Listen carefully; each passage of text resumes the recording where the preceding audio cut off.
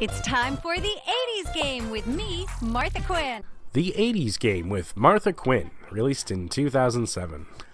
Who the heck is Martha Quinn?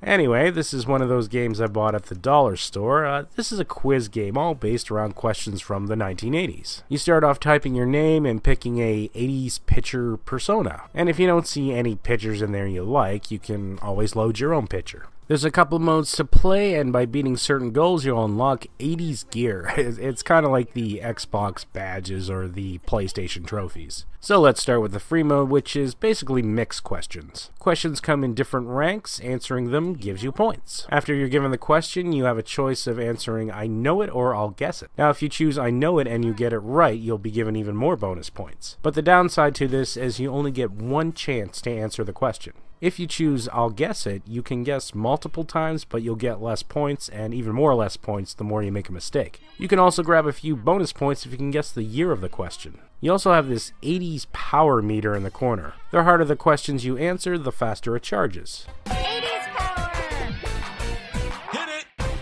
Now when this charges, this adds more points to each question you answer and increases the amount of questions asked in a game. So this game is really designed to reward players who know their 80s very well. Challenge mode lets you choose specific categories to test your knowledge in. I gave the music category a shot, and well, I didn't do very well in that one. I only got about 30,000 points. However, when I moved on to the movie category, Superman movies. Now you're in trouble. Planes, trains, and automobiles? I got this one. Schwarzenegger movies from the 80s? Forget about it.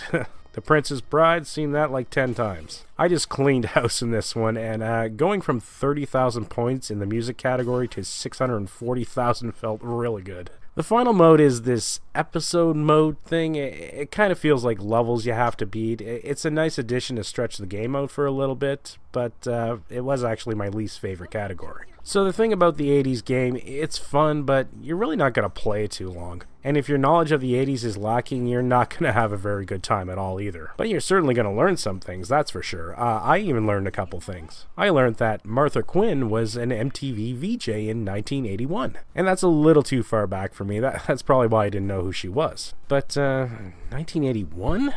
And this game came out in 2007. That means she was almost 50 when she did this game? Really?